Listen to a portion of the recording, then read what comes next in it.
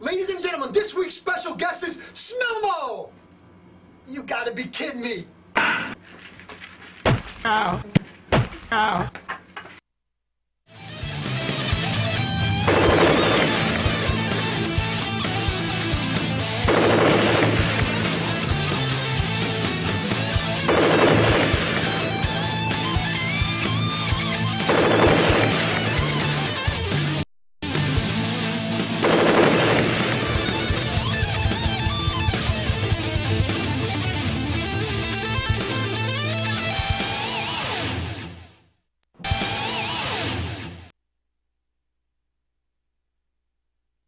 A little diet ginger ale.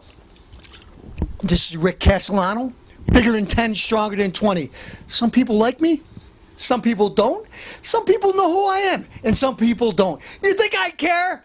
Rick Castellano Show. Channel 18, late nights. Here's a little sample of what you're going to be seeing. How you doing, folks? Excuse me, I have a little ginger ale. Diet ginger ale. All right, let me tell you a little bit about myself. One, I'm not politically correct.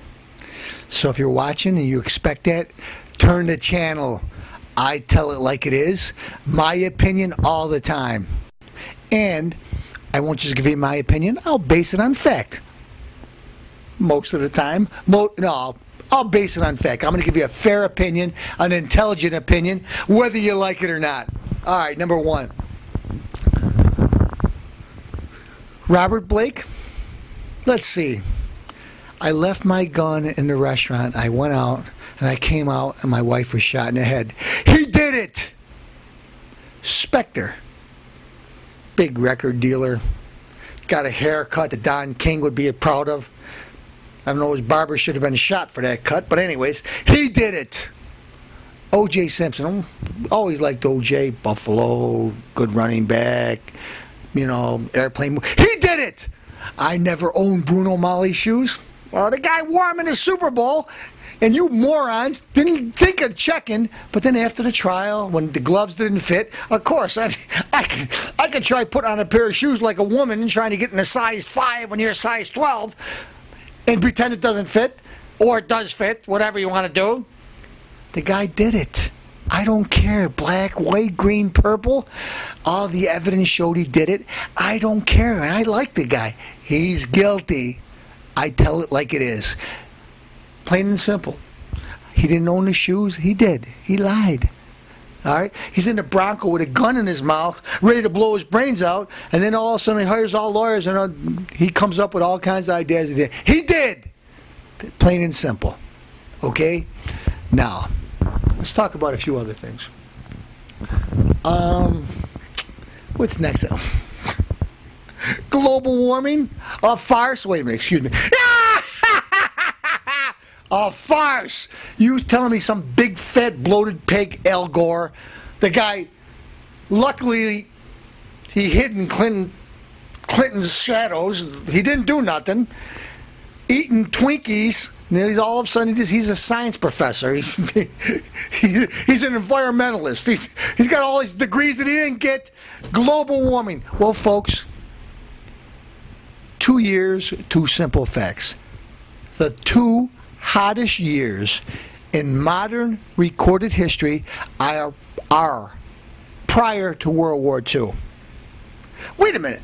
It's getting hotter, but the 2 hottest years in recorded history are prior to World War II. Al Gore, go make more money doing stuff that you never did. The guy was making a couple $100,000 a year, and now he's got $100 million bucks. He pushes global warming propaganda. You know, folks, we can debate it all you want, but it's debatable. I think it's a farce. I know it's a farce. It'd be in the Bible if it was true. But anyways, Al Gore's global warming is a bunch of poppycock. Climate change, Some winters are hot, some are cold. I don't want no fat, smelly, bloated pig telling me something. The guy, all of a sudden, from a politician, becomes a science professor and has got 100 years of service. And not only that, if it was so true and so unfallible, why did all these professors lie and try to bake, cook, whatever you want to say, the records to try to make it in their favor? Farce. Debatable, at least. Now, this border, control the border. Okay, well, you're racist, you're this, you're that, legal aliens. Oh, you can't do this, racial profiling. Folks, plain and simple. One, the southern border of Mexico, they got big towers or guys with machine guns keeping the guys out. But on our side, the northern border where the United States is, walk back and forth. Granted, there's a lot of people want to come here for work, hard-working people. I won't debate that. But there's also criminals. There's also gang members. There's also rapists. People are getting raped and killed. Okay? Why do you think people have borders? Let them try to sneak over the border when they had the Berlin Wall. They would have been chopped liver at best, or maybe Swiss cheese. But anyways, we're the only country, big military country, that we're going to, we shouldn't do this. Put a wall up, control the border, let people come in here legally. My ancestors had to do it. My grandmother had to change her name from Tommaso to Thomas to get in here. You know why? Because she wanted to get a job. She had to bend. I'm not saying that's fair or that's right. But in order to get a job, she had to change her name from an Italian name. Because that Kodak, Eastman Kodak, if you were Italian back in those days, you're not getting in. Folks, just part of history. Everybody had to live through it. The Irish, the Chinese, people from generation to generation had to put up with it. I'm not saying it's fair, but folks, life isn't fair. If it was, I'd be a millionaire smoking big fat cigars, burping with stains on my shirt. Instead of here, I'm doing a 50-cent TV show, talking to you guys, trying to be, I'm not politically correct, so it's not going to happen. All right, anyway, so legal aliens will do the jobs that nobody else will. Well, again, going back to my family, my uncles and stuff had to pick cherries in the summertime to feed their family. You know why? Because you either work or you don't eat. Now, when they say they do jobs again, like, but nobody else will, folks, it might be fine right now the way it is, and I don't think it's fair. I think, some of this stuff is slave labor. But if you decide you give them amnesty and you give them jobs, they're going to get minimum wage. Then anybody's going to do the job, or a lot more people. So don't try to push this politically correct stuff down my throat, because I'm not dumb. I'm not a moron. I'm street smart. I'm from the streets, back from the streets. Iran, Iraq, I've been there. Now, on to phase 2. 3, 4, I don't know. I don't know where I am. It's a ginger ale. Give me another sip while I'm at it. All right. Affirmative action. It has its time, but the time's passed, folks. Reverse discrimination. I'm a victim of it. True story. About in the 90s, early 90s, I tried to get a job on the Rochester Fire Department. You know what? Castellano did something that he don't normally do. For schooling, for normal things, it's a fight or something, I'm ready, I give my full effort. I studied my butt off. I studied and studied. I took old tests, new tests, past tests, other states tests, 5-6 hours a night. I took the test every night. Everybody else is out there doing what they got to do. I was going to say a lot of things, but I can't say them now. But anyways, I studied. You know what? It paid off. I did good, consistently did good on the test. And then when time to take the test, 94, I get a letter in the mail. Mr. Castellano, you were in the top 15 people, congratulations, job well done. I'm all excited. Hard work pays off, studying pays off. I'm going to study more often, I'm going to do things. It works. Then, about a month later, I get another letter in the mail. Mr. Castellano, congratulations. Due to such and such versus such and such, whatever, I don't know what kind of hogwash they're pulling, you were in the top 300 people. Well, easily known fact, there was a curve back then. So people with an 84 now had a same score as me as 94 that I earned from hard work. I studied. I didn't go out and party and dance and do the leprechaun, whatever. I got a legitimate 94. But people, maybe they studied, but they didn't get a good grade as I do. Like to hire the best. They got 84s. The 84 was my 94. Never got hired.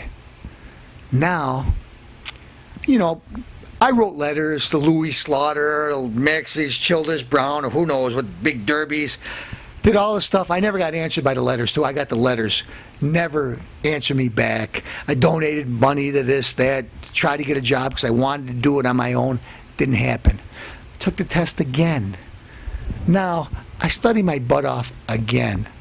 Now, I studied sometimes with a young girl at the time. She's very bright, good person.